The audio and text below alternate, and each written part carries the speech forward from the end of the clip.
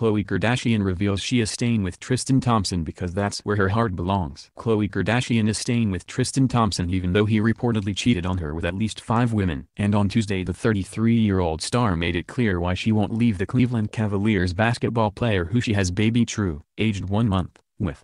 In an Instagram story, the Keeping Up with the Kardashians standout wrote, "It's all about who you look for in the crowded room. That's where your heart belongs to." Khloe made it very clear with her note that she is still in love with the 27-year-old athlete. As she is about to turn 34 years old in June, they will soon have 7 years between them. Thompson also has son Prince, aged 1, with his last girlfriend, Jordan Craig, a 26-year-old model who he was with for several years. This post comes after sources told People magazine that her family isn't too pleased with her decision to stay with cheating Thompson. The Revenge Body creator will reportedly stay in Cleveland, Ohio with her daughter True. The family is still not happy with Tristan, a source said. Khloe's decision to stay with Tristan has definitely caused friction, the source said. Her family hasn't visited her for weeks. While Khloe continues to stand her ground, her choice has not come easy. It's been hard for Khloe, but she is doing what she believes is best for her family, the insider added. She's sticking with her decision, though, and has remained focused on her daughter and the future. Khloe seems really happy. She is very excited about starting her workouts again. She is happy about her life, the source shares. Khloe and her boyfriend Tristan welcomed True on April 12, 2018 in Cleveland, Ohio. The star gave birth to her first child,